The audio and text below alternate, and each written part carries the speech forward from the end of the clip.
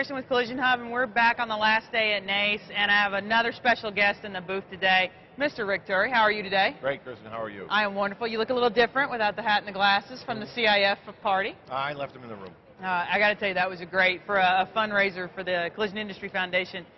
They did a little blues guitar, a little old rock and roll. We did that, yeah, with my buddy Rod Rocket Enlow. That was great. I was not expecting it, and you guys really pulled that off. Well, if we were going to do the Blues Brothers, I said, okay, Rod, I'll do the Blues Brothers, but we got to do Rawhide. I had to do Rawhide. I was there for that song. It did not escape me. It actually played off very well. How was the fundraiser? Have you heard anything about what the final numbers or anything was? I've heard it's in the 5 figures.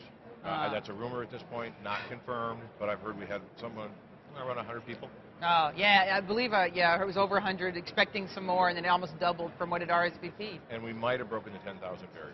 Oh. So thanks to all the people that donated, for the silent auction, and thanks to all the people for coming. Oh, it's such a great, it's a great industry organization that we have, and they do some great things, and so it's always nice when we can do those things when we're together. So. And we can have some fun. We did have some fun and some amazing desserts. Yep, so absolutely. It was good. Well, tell me a little bit about what's going on with Audatex this year at the show. You guys have got a booth, and you've got a little bit of some new things for us to check out this year. We've got a booth, and we're ready for anybody that wants to come along. We're kind of we're pivoting on 3D graphics. We found that at first we thought it might be a helpful tool, and every time we show it to somebody, they give us new ideas that we could do in 3D. We introduced 3D last year. And you can, if you're not familiar with 3D, you can zoom in on the parts, you can spin them so you can get a look at all the parts in any zone. Wow. You can isolate the parts, unlimited zoom, and as you select parts in the estimate, they're coded by color, so you can tell which parts have been selected in the estimate and which haven't. Now we're color coding substrate. Interesting. So you'll be able to kind of at first glance kind of tell when you have a high-strength steel or another issue that you need to take care of. Absolutely. All you need is the key, and you'll know exactly what kind of substrate you're dealing with. We've got, I think high-strength steels are in blue, carbon fiber has its own color, aluminum has its own color, so you'll know just at a glance what kind of parts you're dealing with. Can you elaborate a little bit on why substrate identification is so important just in the estimating process, not just specifically for the repair? Oh yeah, it's critical because some of the substrates just can't be repaired.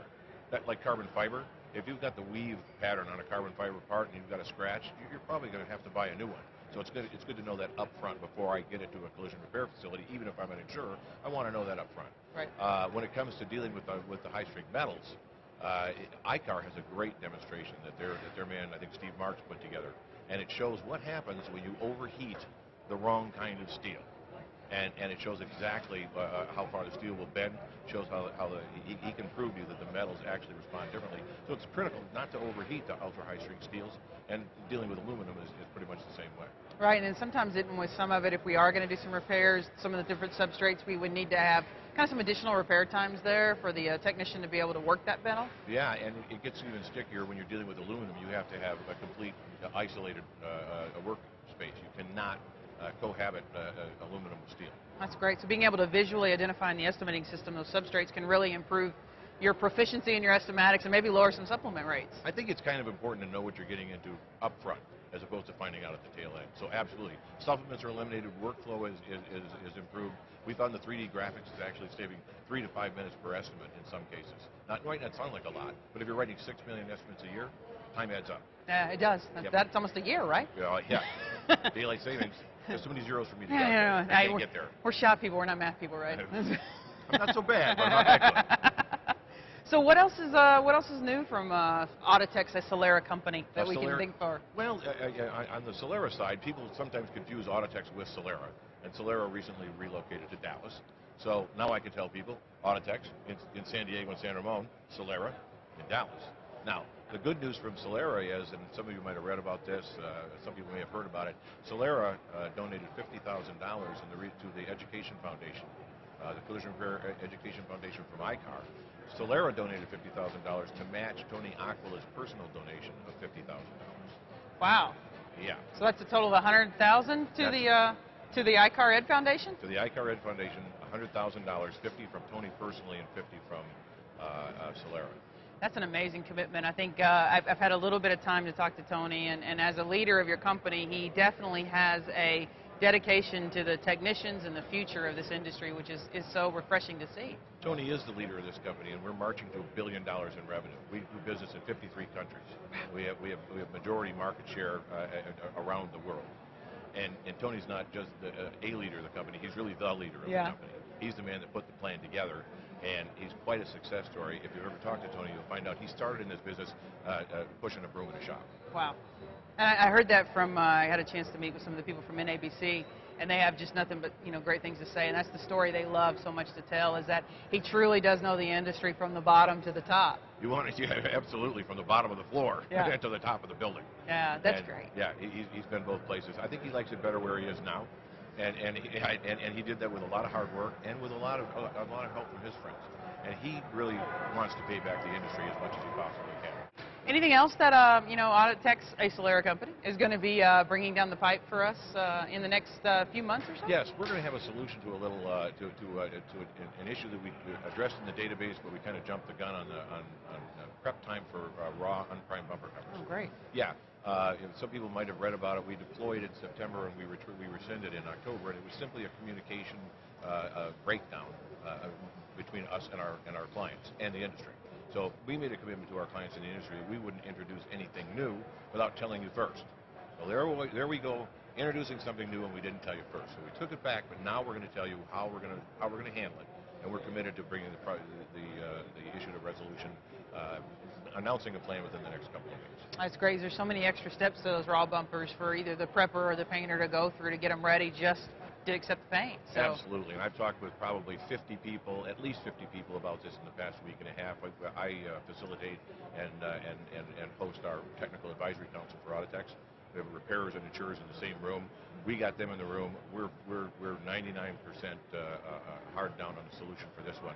So keep your eyes and ears open. Right. We have a plan, and I believe everyone's really going to like it. Right. It'd be nice to have something that we finally can all agree that we like in the industry. Well, yes, and I found out that we're all in violent agreement on this one. Yeah, that's awesome. Yeah, hey, it's really good. Are you going to help? One of the hardest parts about after the bumpers are refinished is telling what the substrate is. Is the program going to help us identify when we're estimating that is a substrate that we need to put that extra procedure on? We are going to, we have a method within the database where when a manufacturer tells us that the bumper cover comes raw and unprimed, we're going to build that into the system. So you'll only see that line item when we know, this is the proposed solution, and I'm pretty sure we're going to go there. You'll only see the line item when we know the bumper comes that way. Oh, that's when great. we know it comes that way, we want to tell you up front as opposed to at the end of the process. So it's going to be in a kind of almost built in like an included operation. So instead of it having to be something that the adjuster or the shop estimator has to add as a secondary step, the software will be intuitive for them in that. It'll be a selectable box. It'll pop up and say, do you want to enable this? All you have to do is click on the box and you get it. Oh, that's great. Yeah. That's great. Well, anything else? I mean, you guys are just coming out. We got 3D graphics. We got color identifiable substrates, and now we're going to have a fix for our raw bumper issue. Yeah, absolutely. So I think that's pretty good. It's hard to go beyond that. We do have a list of prioritized items that we got from the industry. Again, our technical advisory council. We've got 10 of them. We've got Tech Focus that we're working on. A lot of people have heard about it. It's still behind the scenes right now, but one of the things that we've got our eye on is repair procedures integrated in the database. We've got a Tech Focus product that's designed to do that, and you're going to hear more about that later. Oh, that's great. Well, I look forward to it. Promise me that you'll come back and sit down and tell me about that when that's ready. I'd love to, and the fact of the matter is that this is another one where we have both insurers and repairers saying there's one thing we can agree upon. We want repair procedures integrated into the database. All right. It helps in the estimating process so much. And I think sometimes we forget that when we're out there on the fly, we need those procedures and that information handy. That's why estimating systems could be much more than that. Yeah. You know, with the color, the 3D graphics, some people think, oh, that's a fun toy. It's more than a fun toy. And by the way, some of the things you can do with 3D graphics, maybe there's animation that we can do later. But as a matter of fact, I know there is. Maybe we could actually give you live action repair procedures on your laptop. Wow. Now, see, y'all got me excited, so the inner kind of estimating geek in me is going to get out in there and want to go play with a few things. But not bad. We got 3 new things for a 3-day show, so you guys kind of hit the target on that. 1 per day. What more can you ask for? Yeah, it's like the jackpot on the slot machine in Vegas. I'd like to go do that. Well, I thank you for stopping. I know that you're super, super busy because everybody wants a piece of your time, and we hope that NACE is a great show for you, and I guess we'll see you. Will we see you at SEMA? We will be at SEMA. I will be at SEMA, and I will, of course, be at CIC at SEMA. Exactly. Well, I will see you there. Thank you, All sir. right. Bye.